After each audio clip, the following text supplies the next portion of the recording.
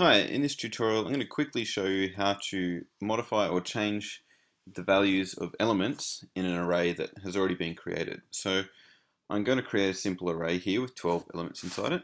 I'm going to call it months.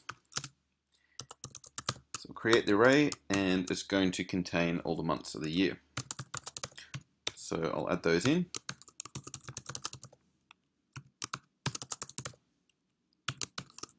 So March, April, May, June, July,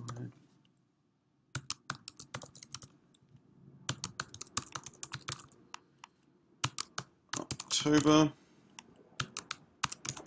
and lastly, December. Oops.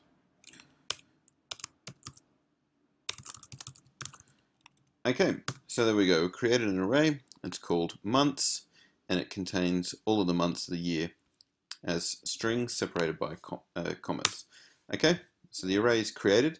Now what we can do, if we wanted to say, for example, update this second item here, this second element in the array, and change its value, what we could do is call the months array, and then refer to the second value's index, which will be 1. Because remember, we start indexing from 0, so we have 0, 1, 2, 3, and so on. So we'll refer to its index of 1. And say, as an example, we want to change the value of February to its just shorthand version. We could change it to Feb. Then all we need to do is type the new value in there. Okay, so I've changed months 1 to Feb. So that means February will now be Feb.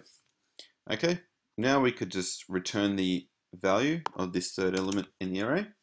We could say echo $months 1. So we're just going to return this one back, this value here, which is now Feb.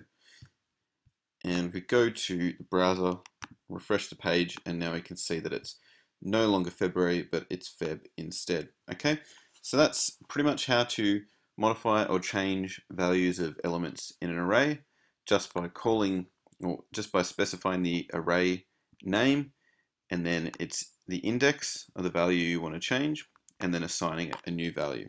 Okay, that's it for this tutorial. Thanks for watching.